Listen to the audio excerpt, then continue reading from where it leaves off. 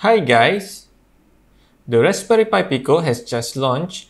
I also just try and learn the basics. For this video, I will share how I created a device that can be used in a lucky draw contest.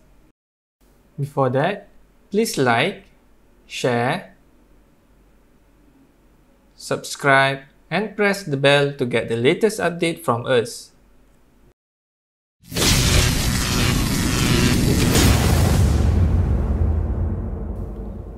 I'm using a Raspberry Pi Pico with MicroPython, Grove LCD I2C, and I built a simple PCB using SnapMaker. There are 3 buttons connected to GP13, GP12, and reset button. Then the piezo buzzer is connected to the GP18. The rest, I just extend more pinouts for Pico. For the Grove I2C LCD, I connected ground to ground VCC to 5V, SDA to GP14, and SCL to GP15. Make sure the connection is correct. Then connect the Raspberry Pi Pico to the computer using a USB cable.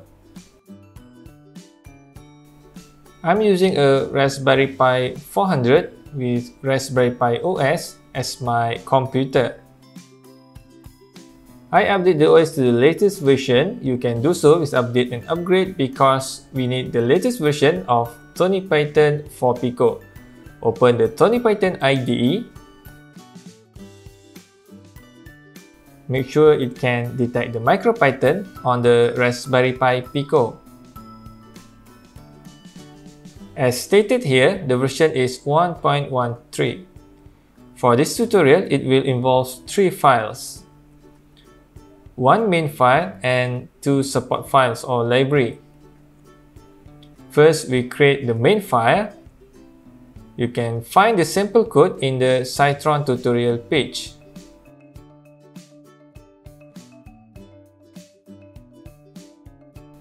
Save it to Pico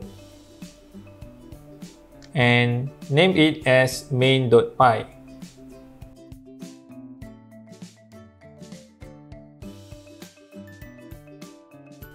Then for the library file, I will create a new folder called lib.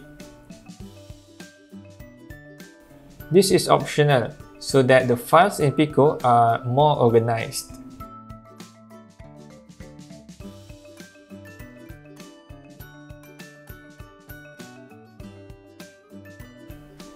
Next, save the library file into the lib folder with the following name.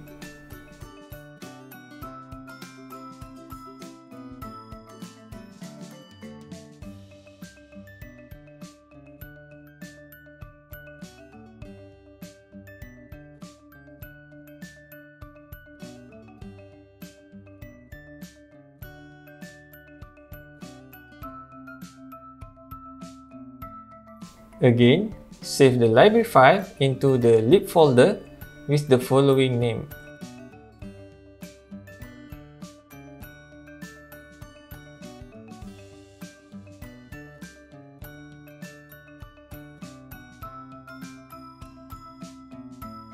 If everything goes well, now click Run to execute the program.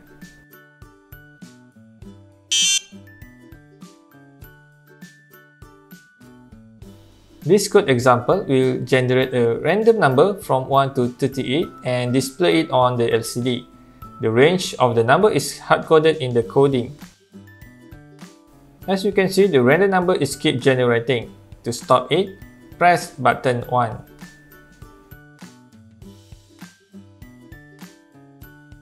It will slow down and stop at the lucky number.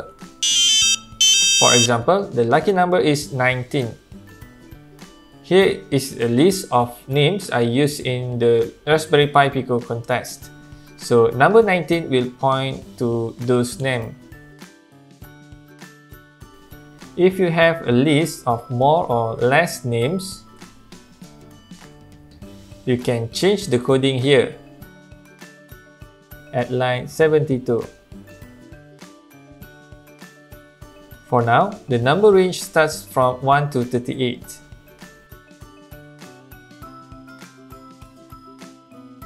Let's try another round. To run again, press button 2. And press button 1 to stop it.